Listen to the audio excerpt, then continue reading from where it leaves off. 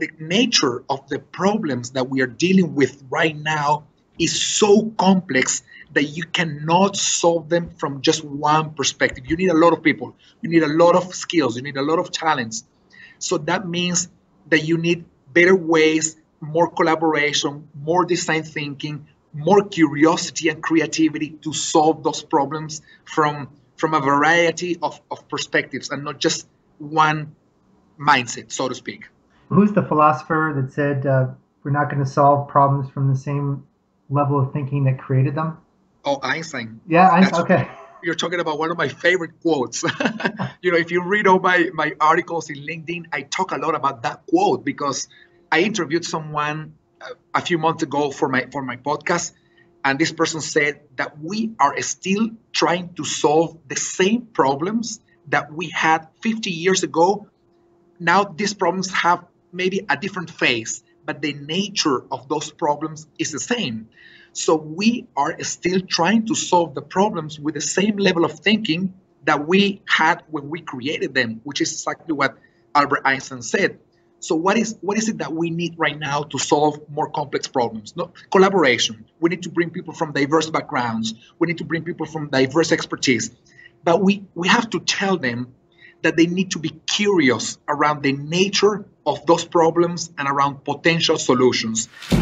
Hello, and you are listening to Bill Murphy's Red Zone podcast.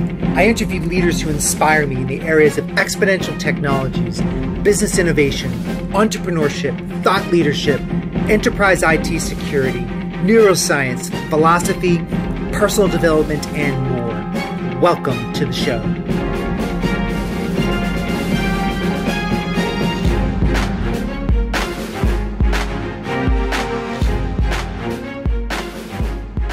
Welcome to episode number 49. I'm your host, Bill Murphy.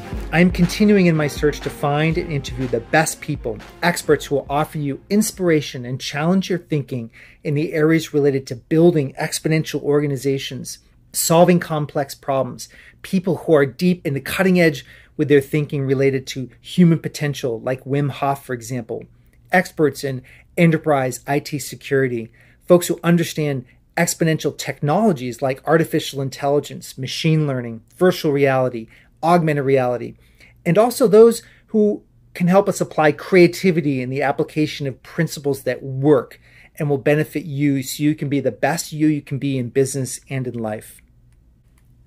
I'm excited to bring to you my interview with Enrique Rubio. He and I share a favorite quote. It is, you can't solve problems from the same level of thinking that created them. That's from Einstein. And how many times in life do we have problems and we're trying to solve it from that level, but when we read something interesting, something different and new, it helps us reframe our problem. And I was interested to bring Enrique onto the show because he has a great depth of knowledge and understanding perplexing challenges unique to our generation. How do we in the Western world who live in a world of abundance solve complex problems in the developing world? How do we deploy exponential technologies in a sustainable way that makes the lives of others better? Enrique works for the Inter-American Development Bank. He's also an electronic engineer, a Fulbright scholar with an executive master's degree in public administration from Syracuse. He's an active blogger and a podcaster and also a competitive ultrarunner. And I'm going to have on the show notes page links to where you can find his podcast as well, which is very, very fun to listen to. Things that you'll learn from this episode are about design thinking. What is design thinking and how can you deploy design thinking and collaboration to solve complex problems? Also, the problem with heavy strategic design versus the advantage of resource constraints. Also, the power of experiments. Enrique talks about cheap, flexible, nimble experiments and how to deploy them. He also talks about entrepreneurship and nomads in the Himalayas and solar panels. It's a really fun story there about that. Also, what is a social entrepreneur in his mind? How can a social entrepreneurship be deployed in solving complex problems? And the power of curiosity and being open-minded. This episode is sponsored by the CIO Scoreboard. Are you looking for a way to fight off auditors, communicate your IT security strategy, your execution and planning? Do you have a way to simply, defensively, holistically, and logically report this plan to your boss, the board, and your team. There is a tool and a process that you can do this, and it's called the CIO Scoreboard. Check out thevisualcio.com to learn more. Again, that's thevisualcio.com. Thank you for listening and for your patience. Now on with the show, and I want to welcome you to my discussion with Enrique Rubio. As we were talking, a couple of things that you're really passionate about and I'm really interested in, because I'm not as well versed in this area, is design thinking. And so maybe if you could give me an example or a story of how design thinking is used in your world to solve a complex problem. I would really like to understand what design thinking is from your point of view, and then also like the story of how it was used to potentially solve a complex problem, if you could. Well, talking about design thinking to solve complex problems, I got an example about that. I recently interviewed someone from Denver. They have a fantastic organization working with design thinking and the public and private sector. So they went to the Michigan government and they were trying to solve one problem that they had, which is the forms to help people that were trying to get some help from the government because they were unemployed. These forms had about 60-something pages. And that was creating a lot of work, not only for the people requesting help, but also for the public employees trying to help these people. So they started analyzing with design thinking. They started first seeing how people were experiencing the problems that they were having. So how people requesting help and how public employees were perceiving and experiencing the problem. So once they understood that, they were able to design a number of solutions to experiment with those solutions. They had to leave aside some of the things that they thought at the beginning of the project, and they started seeing that some of the solutions that they were implementing were working, that they needed to do some tweaks to that solution. But once they understood the problem, they experimented with a particular solution. They were able to scale that solution to another level to propose it to the Michigan government. So they went from 60-something pages of a form to less than 6 pages in the form, in a new form that is much easier to use for people, for customers, for public employees, is cheaper for the government because it's saving them literally millions of hours. So design thinking helps you. The first step in design thinking is having empathy around the problems that people have. So many organizations and many people try to solve problems revolving around the processes that they have in place or the financial sustainability of the organization or the business model of the organization.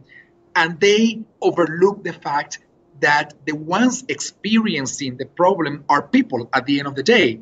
So the design thinking shift the mindset from revolving around processes or things to revolving around people, to revolving around how people experience problems. So that is empathy. You need to have a lot of empathy to use design thinking. So once you start seeing a particular community, so to speak, or a particular target of the population that is experiencing a problem, and you understand very well how they are experiencing that problem, you can then go to a new stage in the design thinking process. And that new stage is creating potential solutions, potential alternatives. So you might have a group of people that, like I said at the beginning, based on collaboration and on diverse groups and on curiosity and creativity, you bring a lot of people together to the table to think how to solve that problem that you already understand. So there might be, I don't know, let's say 100 type of solutions on the table. So you apply certain methodologies to those solutions and you say, well, from 100, we only have 5 solutions right now. And then you decide what to do with those solutions. If it's cheap to do, you can experiment. And by experimenting, what I mean is taking a little sector, a little piece of the entire population that is experiencing the problem and applying one of those solutions to them and observing how people are reacting to that particular solution. So when you do that experimentation process, it gives you information on whether your initial assumptions about that solution are true or not. So let's say that at the beginning of let's go back to this example of Denver and this group of people working in there with design thinking. If you design a form that has 10 pages and you think that that's the best form, you give it to people. And when you observe people, they have no idea how to use that form, but your initial assumption was the form is very clear, so people will know how to use it, but they don't. So you have to switch some things around because your initial assumption is not being proven right, proven correct. So you need to go back to the design table and say, you know what, this 10 pages form is not providing the type of answer that we need for people to have. So we need to redesign it and we need to go back to the field and experiment with it again. So there might be a point when you get to that 10 pages or 6 pages form, in the case of this particular project, you give it to people and you observe how they use it and you see them using it and you understand that they know how to use it, that it's a smooth process for them, that is taking, I don't know, an hour versus 3 or 4 hours that it used to take before. And you say, you know what, now that form is working well. So you decide to scale that solution as the next step. So design thinking is a very clear process of defining a problem, bringing people to the table in order to analyze potential solutions, picking some of those solutions using some methodologies and experimenting with them. And that is experimentation process will give you some information. So it will tell you 10 pages is too much, 6 pages is all right. 5 questions is too much, you need to redefine those questions into these 2 or 3 questions. And once you experiment, you decide whether to scale the solution because it works pretty well, or you decide whether to pivot to another area because the initial solution was not what you thought it was going to be. And I have another example of that. I interviewed someone, a fascinating woman. She created a company called One Earth Designs.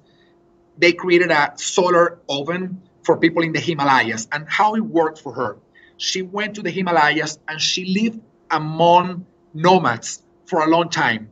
And one of the things that she observed was that the people didn't have enough fuel to build fireplaces or something for their food. And on top of that, since they were nomads, they could not move around the kitchens or the stoves that the government was providing them because they were really heavy. So she said, we need to do something about it. So she created, with an engineer, she created a solar oven. She gave it to them, to the people, to the nomads. They were experimenting with the first prototype of that oven. It was still too heavy. It was not too sturdy. It was going away with the wind. So she decided to go back to the design table to redo it again. And then she went back to the people. She gave it another experiment, another prototype. So she kept going back and forth between people and design table until she found the perfect solar oven. And now she's selling it and she's doing pretty well. So that's another example of design thinking applied to a compelling social problem. This is in the Himalayas. So she understood the problem. She designed several solutions. She experimented together with people, going back to the design table when it was needed. And then she said, this is the final solution. This is the one that is working. Let's scale it and let's make it bigger and let's make it better, or let's try to reach more people because our assumptions and our design has proven to work well. So that's a little bit of how design thinking works and why I think the best advantage of using this tool in the real world is that it allows you to collaborate. It allows you to understand the way people are experiencing or experimenting some problems in their communities, in their countries, in their lives, and how you can design small experiments that are cheap. Usually they are very cheap, and you can go out to experiment, to use those prototypes and experiment with them, and then come back to the design table to redo whatever is necessary to be redone. It's really interesting that you talk about cheap experiments, and I really appreciate the examples you gave because it was interesting. One was a public sector example, and the other one was really a kind of bootstrap entrepreneur, and you know, in the concept of innovation at the edge and with using exponential thinking, this concept of cheap experimentation, are you finding that it's more successful in smaller entrepreneurial spaces, or also can be applied in the public sector? Oh, absolutely. I think that not only do I think that, but I have experienced it myself. I had startup, and we decided at the beginning to invest all this money and try to go as big as possible, developing all these modules for a platform. And then when we put it out there for people to use, people didn't even understand what it was for. So my mistake was trying to develop something too big at the same time, using a lot of time and a lot of money into something that I didn't know whether people wanted it or needed it at all. So the advantage of cheap experimentation and quick turnarounds in this process is that it gives you quick information. It gives you information very, very fast.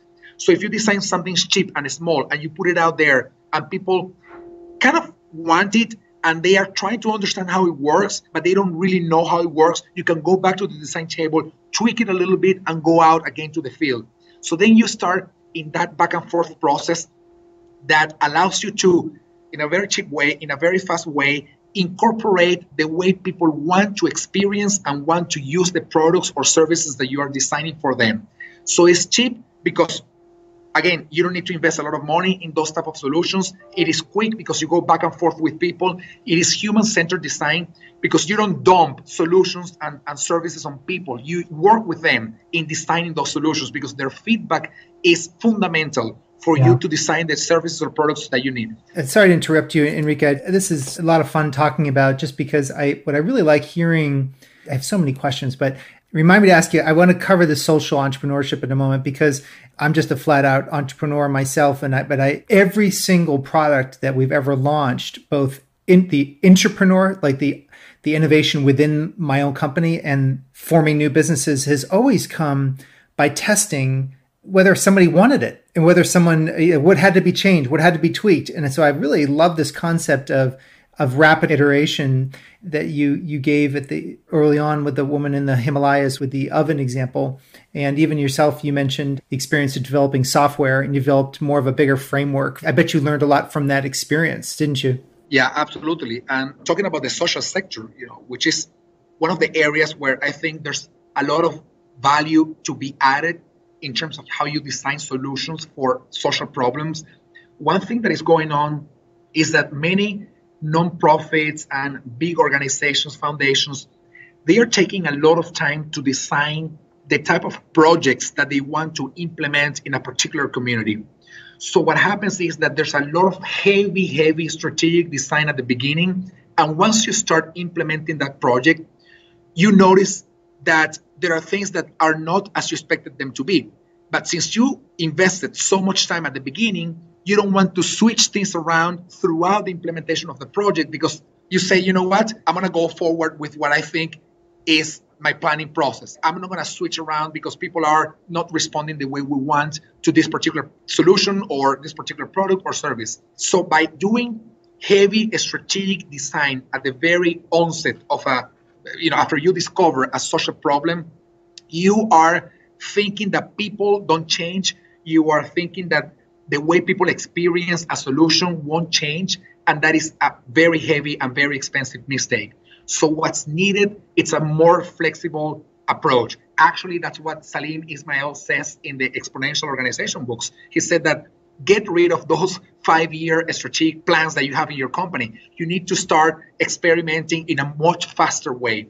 And that is exactly what I'm proposing for the social sector using design thinking, that you need to do your strategies, but you need to do them in a way that they are fed by the information you are getting from the environment, from the information you're getting from people, rather than implementing something that you heavily design at the beginning, but it's not responding to the way or in the way you want it to respond. So it's a switch in the mindset, to be honest, and it's heavy because there are so many people used to heavy planning at the beginning, heavy design at the beginning, and then once they go through the process and they get to the end, when they are going to measure the outcomes, they see outcomes that are not exactly what they expect them to be. They are either lower in the impact, lower in the type of outputs or the quality of the outputs or in the way people are using those outputs.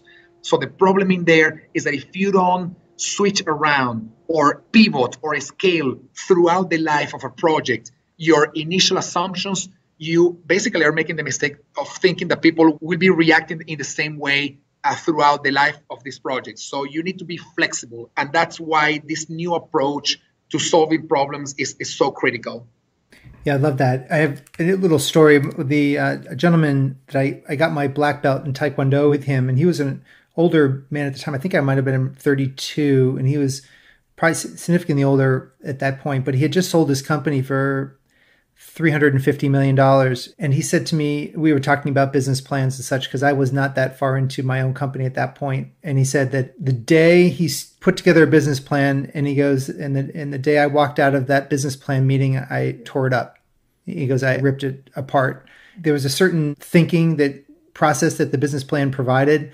But then once he was out, it was in the field, it was more rapid iteration to figure out what the customer needed and wanted. And so, of course, that's a commercial example, but it was an interesting approach that I never forgot that. So what is a social entrepreneur? And I appreciate you spending a lot of time talking about design thinking, because I really wanted to hear your definition. But then I also hear this word social entrepreneur, and I would love to get your opinion about what that means in your world and to yourself. Well, a social entrepreneur is someone who is trying to solve compelling social problems in the world. And it's an entrepreneur because it's trying to do something in a different way, adding value in a different way, in a more innovative and creative way than has been done before. But the thinking process is geared toward solving compelling social problems. There's a fine line between what is a social problem right now and what is a business problem right now, right? Like if you think about companies like Uber or Airbnb, you might think like, were they solving social problems? We might consider those as social problems, but a social entrepreneur is more focused on the type of problems that we think as making people having a hard time in their lives, hardship in their lives. So for example, poverty, lack of access to education, lack of access to water, diversity and inclusion, those environmental issues, those are the type of problems toward which social entrepreneurs are gearing their energy and their creativity and their power, their brain power to work on. Okay. So like poverty, education, energy, water, things of that nature? Correct. Yes, correct. So for example, let me give you an example of what is a social entrepreneur. There's this guy, I don't remember his name, in one country in Africa. I'm sorry that it's slipping away right now, but this guy, his community didn't have energy, electric energy, right? So he started reading and he collected a lot of recycling materials and he created himself a windmill. Not these big windmills that we're used to seeing everywhere. No, he created a windmill with recycling materials. And with that windmill, he's now being able to help people charge their mobile phones in this community in one country in Africa that I can't remember right now. So he solved a problem, social problem, which was the lack of energy in that community in a very innovative and creative way. So he is a social entrepreneur. So he used his energy, his curiosity, his creative power to solve one problem that his community was experiencing. And actually, he was invited to a TED Talk to talk about that experience. And like him, there are many other people around the world. There's this other guy that I've been meaning to interview. He lives in Malaysia, and he created a company that is a company solving a social problem, but is access to water. So somehow he created a system to collect water from the rain because there's a lot of rain in this area, and the system purifies the water and provides clean water to the community, to people in there. So he solved a social problem in an innovative and creative way. So those are the type of guys that are social entrepreneurs, using their brain power, again, curiosity, creativity, innovation, to solve compelling social issues. And design thinking, exponential organization type of thinking is very, very much critical, and I'd say a great way for them to apply their knowledge into solving problems. It's very interesting. Like, for example, this woman that I told you that lived among the nomads in the Himalayas, she didn't know anything about design thinking. But just by her own nature, I'd say, by her ingenuity, she was able to design that solution in a process that pretty much is the same than design thinking. So what I'm saying here is that very often we find social entrepreneurs not knowing what design thinking or what exponential organizations or what lean thinking processes are, but they are doing it in that way just because that's the way they can do it, because they don't have any money to implement heavy strategic planning or expensive solutions. They have a little bit of resources, just a few resources available. Yeah, I think this is a really important point you bring up about the kind of limited resources. I find even today, 15, 16 years into my company, there was a mindset of when you didn't have a lot, how you approached a problem versus when you have a few dollars to spare. By the way, the gentleman's name is William Kamkwamba, the one who built the windmills. They did the TED Talk. So I'll link that up on the show notes page at the end. But yeah, it's really interesting, this lean thinking that you're referring to, because that woman didn't have a lot of resources. However, she made it happen with that limited abilities. And, have you read the book Abundance by any chance? Oh, no, I haven't. It's written by Diamandis and Stephen Kotler, and it talks about it's an interesting world we're in. We actually have tremendous resources, and we have this world of abundance. They actually have energy now that you can put in little nuclear reactors that are the size of a refrigerator, and you can plop them down in a village, and nobody has to manage it and maintain it, and it lights up, turn on 10,000 light bulbs. The issue is, how do we get these technologies into these places and apply these concepts you're referring to? So in a world of abundance, how do we get abundance to the people that need it the most? Yeah, that's really interesting. I think having abundance of everything has kind of two sides, right? It's on the one side, that once you found a solution for a problem, you have enough resources to scale that solution to solve the problem for many people at the same time, and not just for a few people. So that's a positive side. Now, the other side of abundance is that usually we get lost in finding the best solution, because we have so much of everything that if something doesn't work, we quickly move to something else, but using a lot of resources.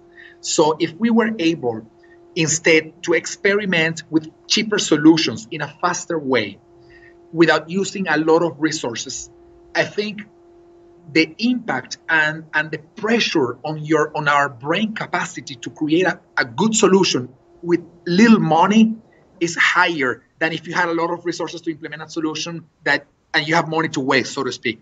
So let me see an example of this. I don't know if you know about the case of the Apollo 13 40 years ago, when something happened out there, out of the orbit of the Earth. So I remember watching the movie, which is one of my favorite movies, Apollo 13, and a group of engineers came. They had a problem in the shuttle out in the space, and the problem was that they were not being able to purify the carbon dioxide that they were creating inside this aircraft. So engineers on Earth came with all these materials that were the only materials that the astronauts had available out there. And they put them on the table, and they, like a group of 10 engineers, they said to themselves, we need to create a purifier only with these things, because these are the only things that people have available out there. So what I'm trying to say here is that if we could think about ways to designing a solution, knowing that there's abundance, but at the same time, not all the people have this capacity to have access to all these resources, we would be able to scale and sustain those solutions in the longer term. So, if you come to a continent or to a country, a very poor country, and you come with a solution that is very expensive to implement, maybe you will solve a problem for 1 year, but in the long term, it won't be sustainable because the people in there won't have the capacity to pay for that solution. So now if you come to them with a solution that is cheap, with the resources that they have available in their own environment, and you tell them, you work with them in designing that solution, and you use the few resources that they have available in that environment, it will be much easier for them to scale it and sustain it in the long term, because what they need is available to them.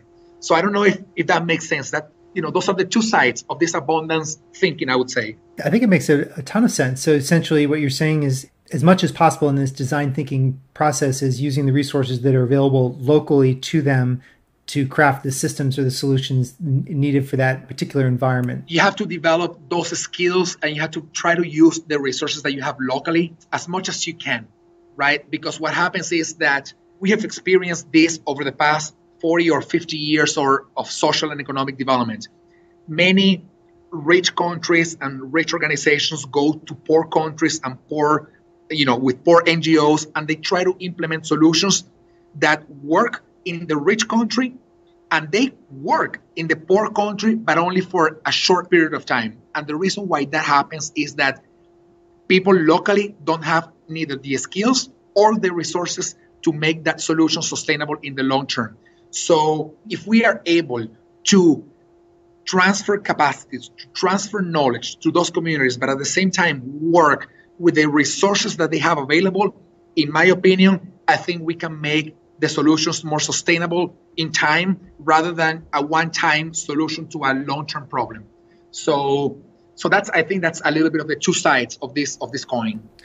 Yeah, that's very interesting. And when you think about solving or creating sort of the managerial structure for the future, do you see an end to, how do you see managerial oversight coming into play over the next couple of years? Do you see that ending? Are you seeing, because I know there's sort of a movement to have less managers and more independent teams and approaches to doing work. What are your thoughts on that? Well, that's a great question. I think that just by the fact that the nature of the problems that we are experiencing right now is more complex than it has ever been before, the need for more collaboration and diversity and teamwork is higher than ever. So what happened, let's say 50 years ago, 60 years ago, in the peak of the oil boom and the industrial boom in the United States, for example, just a few people had the knowledge of the things that needed to be done. There were a lot of workers that were actually implementing something, but there were a few people that had the knowledge on how to solve those problems. And these people had a lot of knowledge because there were not much knowledge created by them. Or there was a lot, but not as much as we have now. So what happened today is that we are creating so much information. We are creating so much knowledge.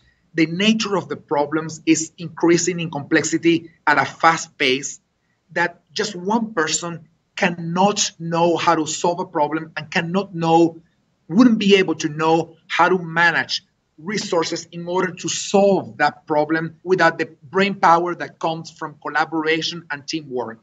So what I think is going to happen in the future is that we are going to see flatter organizations, less hierarchies in the organizations. We might be able to see, hopefully, I think, that less managerial oversight in the organization and more teamwork. So what's going to happen, at least as I see it, is that in a team, within a company, we are going to see people having more accountabilities based on their talents and their skills. And yes, there will be leadership based on your accountabilities, but that the approach to managerial oversight where people have to report to just one person, I think that's going to disappear. And I think that's what's going to happen is that everyone within a team will have to report to that team, entirely to that team, and not just to one person. So I think that is breaking a little bit with the approach of having people reporting to just one person, trying to get feedback from that person on how to solve a problem. And again, that won't be able to happen anymore because that one person that we call the manager today, I think that his or her expertise is decreasing over time just because the nature of the problems is more complex now. So that person needs to be involved more in the team. And as they are involved more in a team, their role as a manager will be increasingly disappearing, whereas the role as a team member will be increasingly becoming more evident. So it's this sort of flattening of organizations and teams working together in solving problems where accountability is on the team and not just on one person. So I think that's hopefully, I don't know if that's going to happen in the next 2 years. I don't think so. But I think in the future, more and more organizations will be moving toward an organizational design that revolves around teams rather than hierarchies and heavy structures. Yeah, and I think it's interesting, the whole model that may emerge and shift over time, because I know in one of your blog posts I was reading the World Economic Forum listing the 10 critical skills that would be needed in the workforce in 2020. And I think it's surprising. We'll link this up on our show notes page for everybody. But I imagine there was a lot of people involved in coming up with this list. But complex problem solving, critical thinking, creativity, people management, coordinating with others, emotional intelligence, judgment and decision making, service orientation, negotiation, and cognitive flexibility. And you said in here in your blog, there's 1,400 days till 2020. So it's not a lot of time, but people are supposed to get all these skills. Or where do you think is the most out of that top 10? If we follow Pareto's principle of 20% of those skills will get you 80% of the way there. What do you think of the top 2? Well, you know what? It's funny, but I think the one that is the top one is not in that list, and I think the one that I consider most important is curiosity. And it's not just me, actually. Michael Dell, the Dell Incorporated company CEO, he said that for him, the most important skill that CEOs need to have in the future is curiosity. And what happens is that I also wrote something about those 10 skills that the World Economic Forum is listing versus what curiosity means against those 10 skills. And well, actually, it's not against, they work together. If you don't have curiosity, it's very difficult to be creative, because to be creative, you need to be asking questions. And to be asking questions, you need to be curious. In order to promote problem solving, like the nature of very complex problems in the world right now, you need to be curious, because what happens is that sometimes we see only the tip of the iceberg, and there's a lot behind the surface that we are not seeing. And the only way to unveil that information that is hiding in there is by asking questions. So that is, again, curiosity. So all those skills somehow have an answer or have something to do with curiosity. So I think that curiosity is the most important skill in the future. But now, to be curious, you need to be allowed to ask questions. And that's why I think I'm going to go back a little to connect that to this concept of the end of managerial oversight. If you're not allowed to ask questions in a team because the manager of that team is afraid that you will kind of unveil that he or she doesn't know the answer to that question, then you won't be one to be curious, because your manager will eventually, punish you because you're asking the questions for which he or she doesn't have the answer.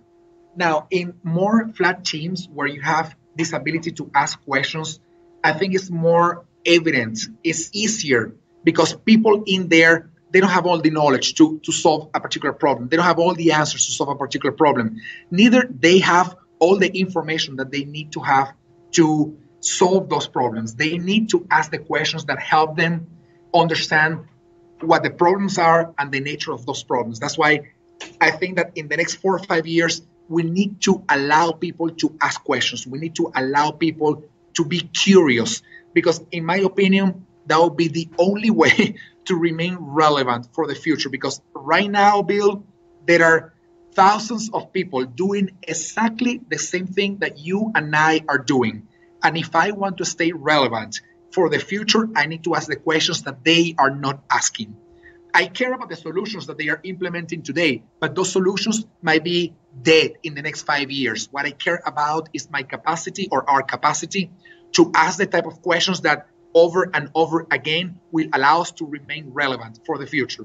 Just a note on that, it's expected that in the next 5 years, there will be around 3.5 billion people coming out of poverty and engrossing the number of people in middle class.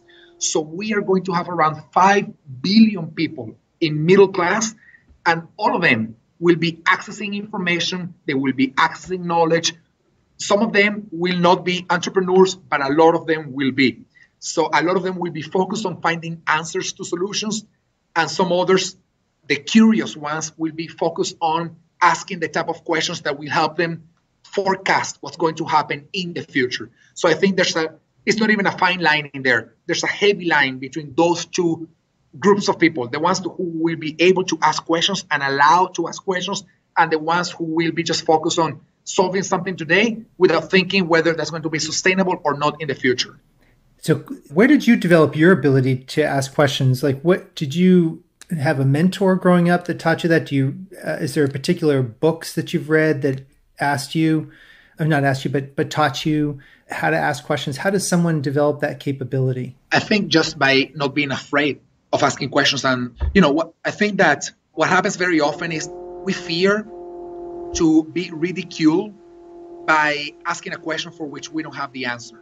And you know why that happened? Because in our current world, we still value expertise and knowledge more than we value ignorance. And this is to me one of the heavy lines of all the things that I write. I'm not talking about the type of ignorance that makes you be a bigot or discriminate against anyone. Not that type of ignorance. I'm talking about the lack of answers to tough questions. So since we are afraid of being ridiculed, asking a question in a team and not having the answer to that question, many people decide not to ask it because they don't want their bosses to tell them, hey, I hire you to have the answer to those questions. How comes that you come to the team asking that question? I want you to have the answer. And that is the wrong type of message. We want to tell people, come to this table and ask all the questions that you want. It doesn't matter if you don't have the answer. We will build it together. But we want you to ask the type of questions that nobody else is asking right now, because in one of those questions, we might find the entrepreneurial type of thing that we want to do in the future, the new innovation, the new discovery, the new invention, or the new thing that will be a hit for the future. So I think that just by not being afraid, I would say that that's the most important thing here.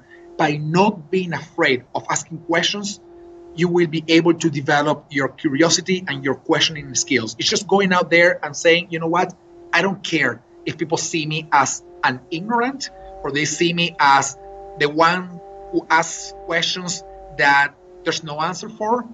It doesn't matter. Just go and ask those questions, because at least one of them will have the seed for the new innovation for the future. I think it's all about getting rid of that fear that we all have, and that it was all instilled in us when we were growing up. You know, when our parents were saying like, oh, don't ask that type of questions, or I don't have the answer for those questions. Or when our teachers in school were saying like, I'm the teacher and I'm the one who has the answers, so you can't ask any question that is not within what I am going to be able to answer.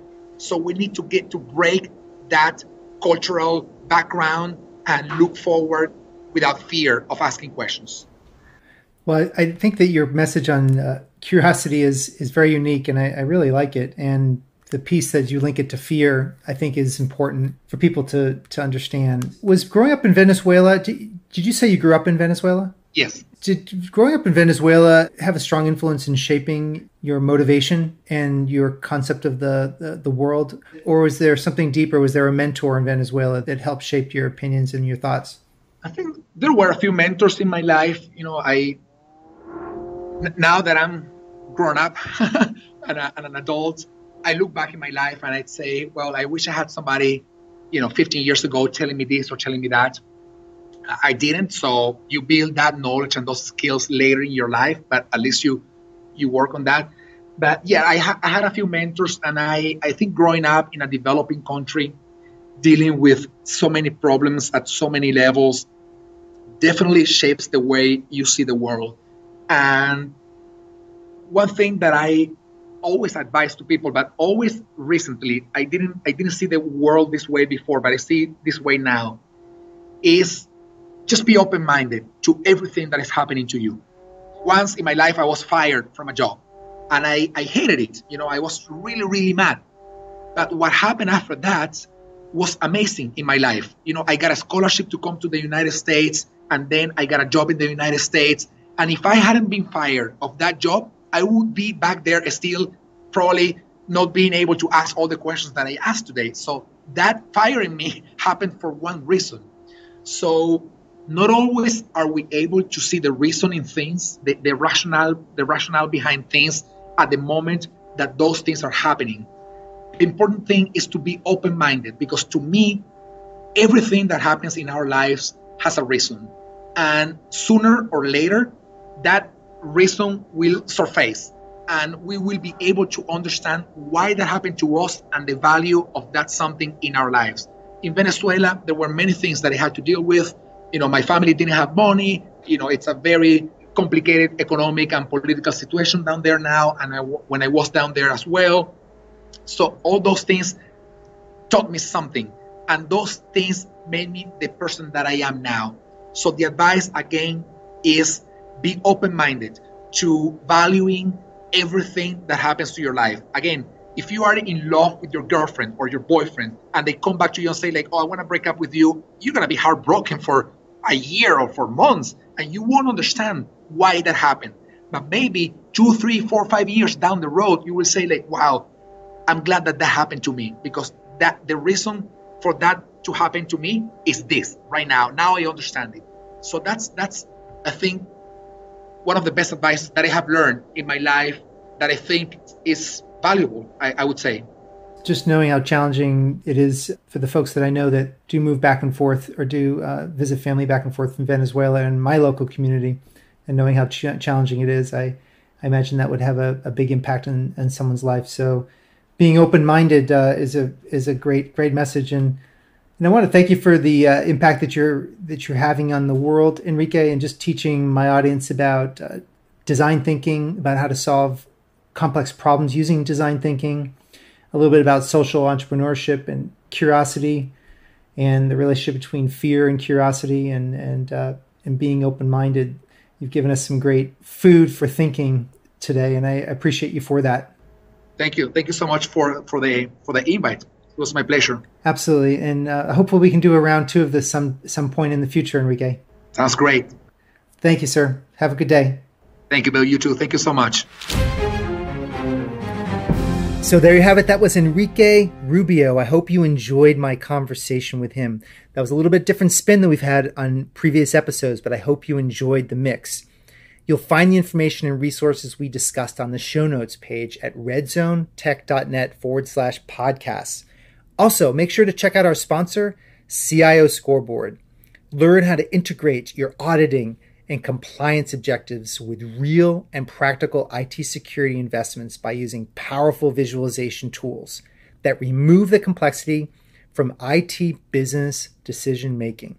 Go to visualcio.com to learn more. Until next time, I'm signing off.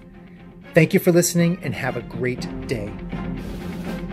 So there you have it. This wraps another episode of Bill Murphy's Red Zone podcast.